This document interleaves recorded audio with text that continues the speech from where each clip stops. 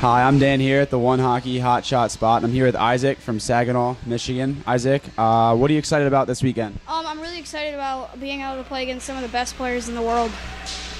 Wow, that's a great answer. What do you think is different about OneHockey from other tournaments? OneHockey's different because the teams are put together and they aren't like they get to practice once and they don't get to really get to know each other, and they just have to click halfway through the tournament.